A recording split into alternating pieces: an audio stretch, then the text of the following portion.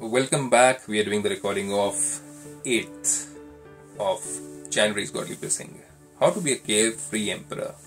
God Father gives us a method over here, and he tells us that since you are in connection with me, I've already created a line of fortune for you, and that line of fortune makes you carefree.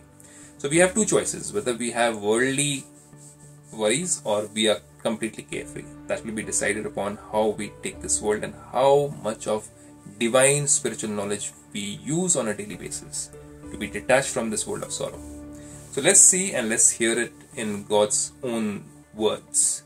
God says, may you become a carefree emperor and free from all worries by seeing the elevated line of fortune on your forehead.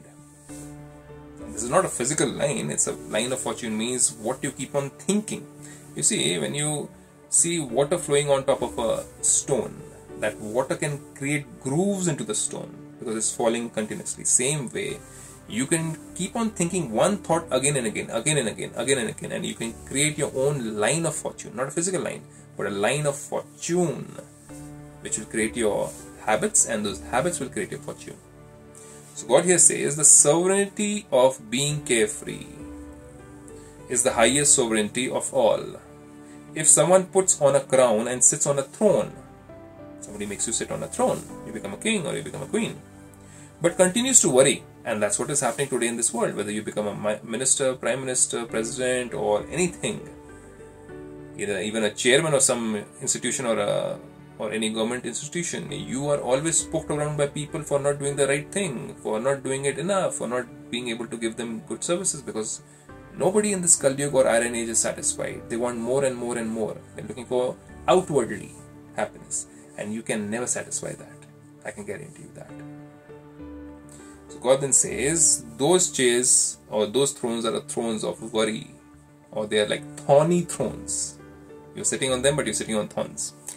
God then says, then is that being seated on a throne or is that worry?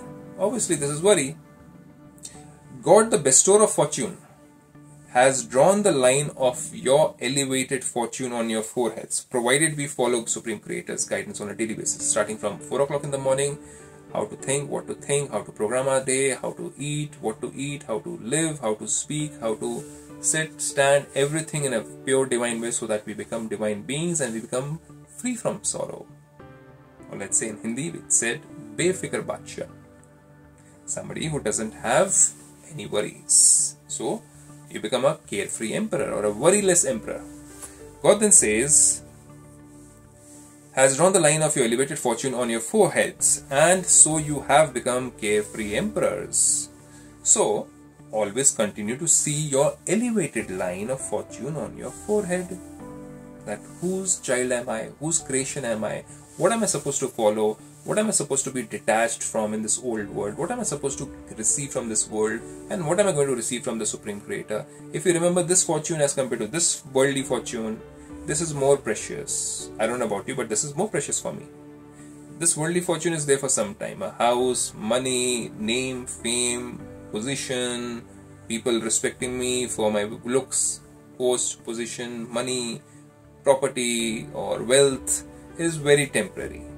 Till the time you have it, they praise you. But this is something which you get permanently from the Supreme Creator. Which side do you want to go? I want to go this side. What is your choice? You decide. God then says, so always continue to see your elevated line of fortune on your forehead.